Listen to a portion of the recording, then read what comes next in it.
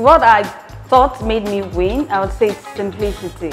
And it's more like an encouragement to so many other youths that want to get on the agriculture value chain. What I thought made me win, I would say it's simplicity. And it's more like an encouragement to so many other youths that want to get on the agriculture. We work on the fruit and vegetable value chain. So tomatoes, cucumber, cabbages, carrots, watermelon, we do all of this.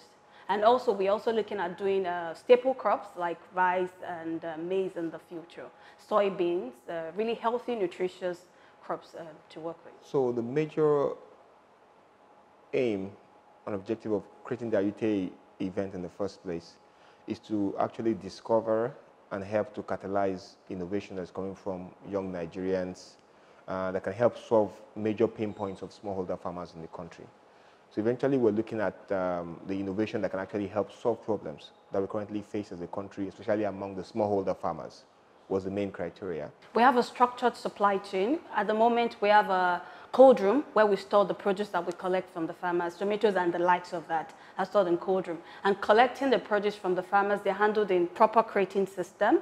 Our crates are tagged with RFID tags to be able to give all the data that we want to put into the crate itself, like in the basket. So it tells all the information. And then when we collect the produce, properly stacked, properly handled in a cold truck, down to the cold room, then down to the customer that we deliver. So working in a crating system. So when we started working with farmers, we were going there and we had to work with raffia basket. Raffia basket causes about 34% of post-harvest losses because it's not just good for the condition of your tomatoes and some other delicate vegetables. So we had to create a crating system and we were giving it to the farmers to work with. When you are done with your harvest, Mr. Damola, harvest this and put in the crate, then we come and collect. But you know, when it comes to operations and supply chain, sometimes things start getting missing. And you know, you have to put a structure system in place to make sure that you're still profitable with whatever you're introducing to the farmers. So the RFID is like, I'm tagging this crate. Each time I'm keeping it Mr. Ajuste, Mr. Damola, I know where the crate are. So I can trace the crate and say it's with this person. And when it gets harvested and returned to the collection center, we're also able to trace it. So you just give the identity to the crate and whatever produce is stored in it. So Heifer International is a global development organization and it's headquartered in the United States of America. But I also have been around for over 78 years, implementing projects across many continents in the Africas, in Americas, and also in Asia as well. And we've also been in Africa, in some African countries for more than 48 years. And within that period, we've worked in about 11 to 12 African countries, but currently have active programs in 10 African countries. So Heifer's vision for 2020 to 2030 is to say, okay, we've been able to work all these years, we've helped to live out of poverty more than 36 million households. The idea is that it's not just to do programs to impact people's life. Heifer work with what we call the living income benchmark. So we go to a community, we see what's the living income there. What will it cost a farmer or a household to live a good life, to afford food, to afford shelter, to afford education, to afford healthcare? And how much are they currently making now? So what they need to make, and what we do is how to get them to that point of what they need to make to live a good life within where they live. Data to get market ready for the farmer before traveling down to the farmer's gate, collects the produce from the farmers and pay the farmers directly, immediately, at better price. So doing that, we also collect all the data about the food, how it was grown, what fertilizer was used, what seeds, what pesticide, for how long they've harvested, for how long it will travel, and all of that bundled in a QR code. So with the QR code and produce, we deliver to the off-taker. So if you scan the QR code, it tells you all the information about the food. The food is traceable. It's a transparent system. Also, it also gives the farmer identity. So you don't just like, we want to buy tomatoes. You know that tomatoes is from Mr. Ajuste. Mr. Ajuste is so years old. He's based in so place and has certain, some sort of social inclusion for those farmers. Certain values are communicated that makes farmers also feel like they're part of a growing society. So to solve the problem that we see in the country, it requires a lot of collaborative effort. So there have been many organizations in Nigeria in the past that have tried to address this issue. And it's not about just one person. It's an ecosystem that require all the necessary players to be in place so we can resolve the problem. So IFA International is collaborating with, importantly, government policies, enabling environment from the government participation, government focus area and priority. It's very, very important to solving any issue within the country. So IFA International prioritizes partnership and collaboration with government.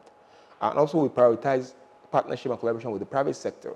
Because private sector are the ones that will actually drive the kind of transformation that we want to see in the country, and also that can drive a sustainable kind of transformation where it's more commercially driven and it's one that can function within the market system and ecosystem beyond just bringing in donor funding or philanthropic support and think that will change or transform the thing. Okay, so what I thought made me win, I would say it's simplicity. And it's more like an encouragement to so many other youths that want to get on the agriculture value chain.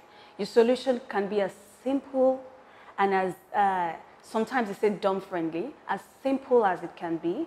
The point is it actually solving a problem? And how important is that problem that it's solving? So the solution is just like you said, it's not something very too serious, like an application and then using geodata and the likes of that. It's as simple as what would work with the smallholder farmers. So more youths that want to get into agriculture, look for the lowest hanging fruit, look for the easiest way for you to get in. Some people started a business with just an Excel sheet, just to be able to generate data, and later they built a data-driven mobile technology to give to the customers. So it's the simplicity that I want to believe impressed the judges and made us emerge a winner. And as for the process of the Ayute challenge, sincerely to me, I see it as God leading for me to have applied. I applied on the last day of the application. I'd already written some things out. I saved it in draft, and because of activities, I almost forgot. But then I remembered, and I quickly applied. And after some weeks, I got that email that I was looking forward to, that I hope I get selected, I hope I make it to the top 10, that we made it to the top 10. And I can tell it was a rigorous, but I don't see it as rigorous. I see it as thorough process, because there were a lot of due diligence that went into a lot of document, a lot of confirmation that happened within the process for the 10 semi-finalists. And after we emerged as one of the top finalists, that was when the real training started. We were in training for like 4 weeks, and the training was every single day. You are in the on the online training or in-person training, and we ran through several courses on corporate governance, building a sustainable business, market positioning, customer profiling, business modeling, and the likes of that. And every single of those training were actually needed for myself and my team members that joined during the training, so it was really worth it.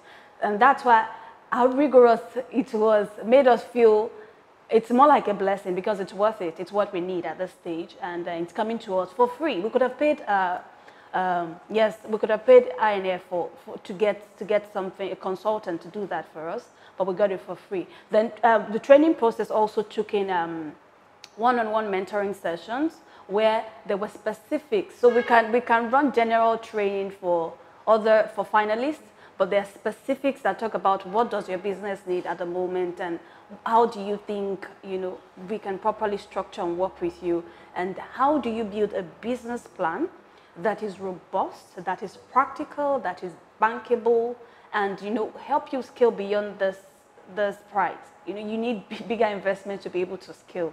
So they are like preparing you for the future that they see ahead of you. And so much has been worth it.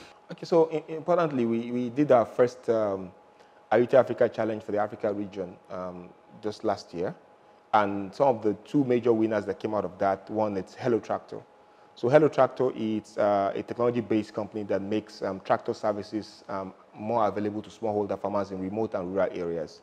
Through our partnership with them, we've been able to introduce more tractors to tractor owners that are closer to smallholder farmers, to be able to get them access to mechanization.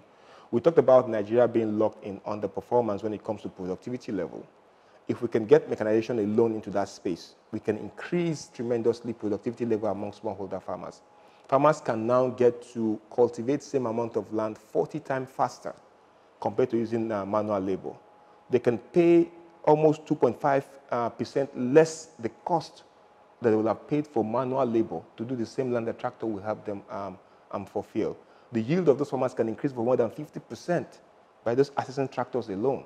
So that's a huge transformation that we're having within that space. And so far, we've been able to get, through our collaboration with Hello Tractor, within last year and now, more than 100 tractors are out there that's been owned, injected into the system, and not just giving tractors out there, because in the past, similar program has failed because they didn't train the other support services that's required to keep those tractors or those programs to extend beyond that time. We're training technicians that can be in rural and remote areas to be able to service or maintain those tractors for the smallholder farmers so they can live longer and be able to perform those operations for those people. We're training youth that are becoming booking agents, so they book, aggregate demand for tractor services in rural areas and get the tractors through app to be booked to come on the locations and come and service those smallholder farmers within that space. Another one is Cold Hub. So Cold Hub is a young man that's designed a solar-powered cold storage system. Post-harvest loss cost farmers about 40 to 60% of their income because, for instance, in the tomato value chain, where they don't have access to post-harvest storage system to keep or increase the shelf life of the tomatoes. So this young man has designed a cold up solution where you can use solar power to power it in remote areas. We know how challenging it is to access power in the country today. So clean, renewable energy is being used to provide post-harvest loss solution to farmers to reduce that within the space by having cold storage services. So we worked with Cold Hubs to deploy about 10 different solar-powered cold storage systems in clusters and close to rural women and also close to markets where people are actually selling produce that are perishable and they can use that cold storage to extend the shelf life. And a new one that we just did recently, the IUT Challenge for Nigeria, we have some innovative solutions that came out of that. And one of the winner we just talked to, Ifelua, is actually trying to solve the issue of getting farmers to access premium market by reducing how much money that the middlemen take away from smallholder farmers. Automatically, that will increase the income level and the margin that smallholder farmers can get and let them get the right kind of premium they deserve for what they produce and bring those kind of incomes back to the smallholder farmers and against those that take advantage of them along the value chain line.